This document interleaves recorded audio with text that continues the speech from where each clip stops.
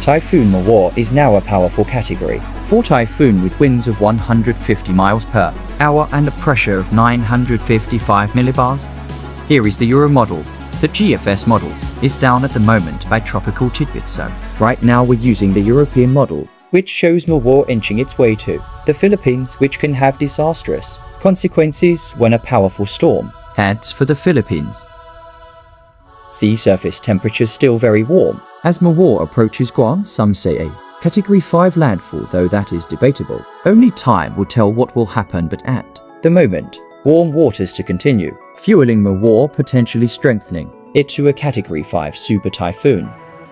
Joint Typhoon Warning Center's graphic warning showing likely peak of 155 miles per hour, though people doubt that and say it'll reach super typhoon intensity, which is a Category 5, but it's still very debatable at the moment. The storm is 176 miles from Hagatna, Guam, 320 miles from Anatahan, Northern Mariana Islands, 211 miles from Farallip, Micronesia, and 244 miles from Saipan, Northern Mariana Islands.